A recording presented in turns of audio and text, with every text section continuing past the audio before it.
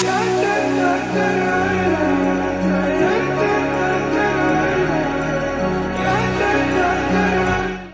guys, welcome to my channel. My name is Shayma, and today I'm just going to talk a little bit about what I've learned about my skin within the last few months. It is July now, and since December I started kind of having small breakouts, and then it kind of gone to like crazy breakouts, and then my skin would get really good, and then after that it'll just kind of like come back, and like I know the reason now. I know what's going on. I've learned my lesson now.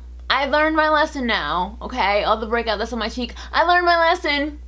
Okay, so number one, I just kind of want to talk a little bit about my skin type. So I've treated my skin as if it was dry combination, because that's just how it seemed. Like certain spots would be pretty oily, and then other spots would just be like dry, like a drought. When I went to my esthetician, she actually told me that I am oily to normal skin. Wow. What? Okay.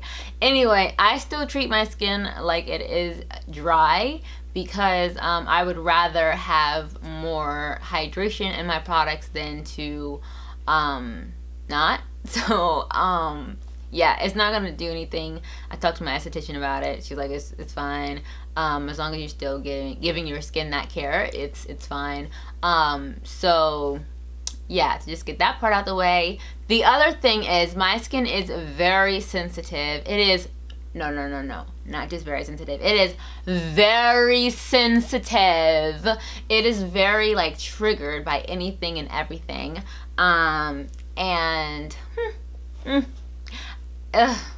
Basically, in December, I've learned that I need to stop putting biotin in my diet. I have like multivitamins, hair care vitamins, and just like biotin as itself. In December, I bought the liquid biotin because I saw a few reviews on it, and a lot of people break out to biotin. So a few people were talking about how the liquid biotin didn't actually break them out. So I was like, so that must be for me. So I got it, and no, it didn't do like the crazy breakouts. It did like the small, you know, small like tiny like bumps, kind of like a heat rash almost on your face. And honestly, like I was like, no, let me just drink some water, because like I felt like maybe I just had to balance it out. But then I just was like, all right, never mind, let's just not do this, let's just leave the biotin alone. But that's not what I did, because I'm very stubborn and I just don't do what I'm supposed to do. So I didn't leave the biotin alone, and I went for a multivitamin that had biotin in it, because obviously like you have to take a vitamin. So I was like, I'm gonna take a multivitamin. I mean, I feel like you can never get away from biotin unless you take vitamins alone, like specific vitamins that you need. Just take them alone. Basically what I learned is that I need to just leave the biotin alone and just use the vitamins that I know are going to be good for me. So I'm using vitamin A. I haven't started with my vitamin D3, which my mom, thank God she doesn't watch my videos, because if she heard that, she'd be like, what's wrong with you? We've been taking vitamin D3 for the longest time, so I don't tell her that I stopped taking it and I haven't taken it in a while. But yeah, so vitamin D3 is on the way though. I bought it. It's in the mail. It's on its way. So the vitamin D3 is on the way. And then vitamin C is also gonna be put in my diet. It's not in my diet right now because it's also on the way. When I stopped taking the biotin, for the last time, because I just can't get enough of biotin. When I stopped taking biotin for the last time, my esthetician saw a big difference, and it was only within like a month time, and like she looked at my skin under the light and she was like, what are you doing? Your skin looks so good. And I'm like, I stopped taking biotin. And so she was like mind blown, like what? That's what's been doing this to your skin? Like, do you know? Like, you probably don't know because you're not like in my position where I'm looking underneath the light and I can see that you have crazy inflammation. She was like, it was a good idea that you took out biotin because it just wasn't for you. Biotin is now strictly out of the diet, just not putting it back in. We're not going to do that. We're not going to try the liquid one because people said that it's better for them. Because it's better for them, it's not better for me. Yeah, we're just going to stay away from biotin. I really do want to try biotin one more time and see if it really is the problem. But that's just the part of me that doesn't learn. Like, just stay away. Just stay away. The second thing that I have learned, I need to stop. Just stop trying new products just because someone else said that it works. You know what I mean? Like, not just stop trying new products, because obviously I would want to try new products.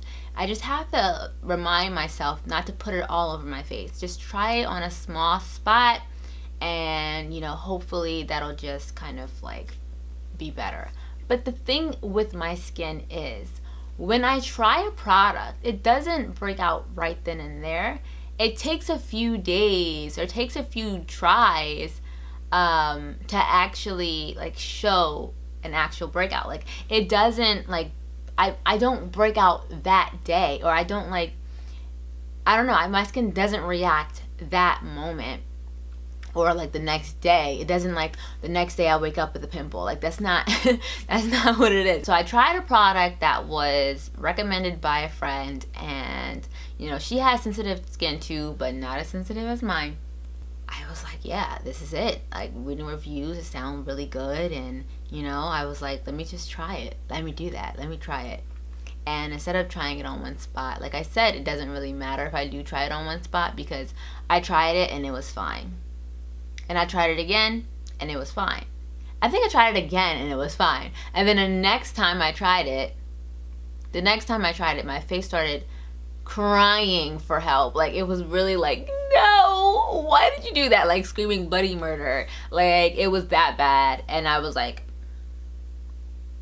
oh, we gotta go back to the store. We're taking this back right now. But the thing is, I didn't learn my lesson beforehand. Like, just stop trying new products, because sometimes what works for you is all you need. Like, sometimes what's good for you is just good for you, and leave it at that. And that's the reason why I broke out the first time. I literally stopped using a product that I knew worked for me, and the moment I stopped using it and tried something else, it was just like just so bad. And I always think about that, like, why do I do this to myself? So overall, I have learned that what you put in your body internally will affect what you see externally. So this outer layer is going to really show what's going on inside. And inside, sometimes you think you're doing what's right, in my case, using biotin. And that's for me, not for everybody, because a lot of people have great skin and they can have the worst diet. They can have they can just do whatever they want and it'll still be good for them. However, for me, even when I am trying to be healthy, sometimes things just don't work. Sometimes it could be the amount that you're taking in. It could be just not enough water that you're taking in. I'm not an expert on this, but I do feel like that is something that I have learned recently.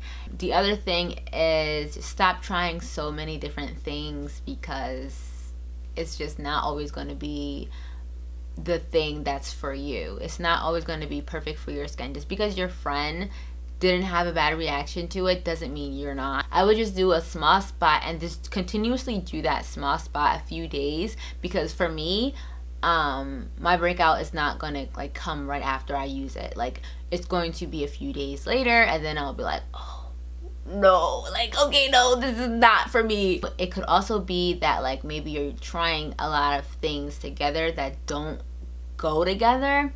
So just kind of researching the different types of things that can kind of go together. My esthetician said like don't try too many things at once. So at the time I was using Dermalogica daily microfoliant, and that is something that they've used on my skin, so I figured like it's not gonna affect my skin in a negative way because they already used it. But that could also have been something that kind of like, you know, trying too many things at once or trying too many new things at once could have a negative effect, or just trying new things all the time. Like just sometimes give your face a break, because your face doesn't need all of that extra like stuff, and like sometimes the stuff can be too harsh on your skin. Just kind of like, for me, I already know my skin is very, very sensitive. Just use what works for you, and stop putting too many products into your skincare if it's not needed. So that concludes this video. I am going to keep you posted on the vitamins that I do choose to use instead of biotin. After I see results with like vitamins, I'm gonna kind of like tune back in and let you guys know how my skin is doing, because right now I am still recovering from a breakout. So I have a breakout on my cheek and a little bit still here. It's not that bad here, and on my forehead it's just like very reduced also, but I think there is like maybe like 1 or 2 on my forehead. I don't want to touch my skin, but yeah, I don't remember. I was gonna be like, hold on, let me see what's on my skin, where's the texture at. But you can definitely see the texture with makeup, so yeah, it should be like here, and then like I think some here, and then like there. Thank you guys so much for watching, and stay tuned for more. Bye.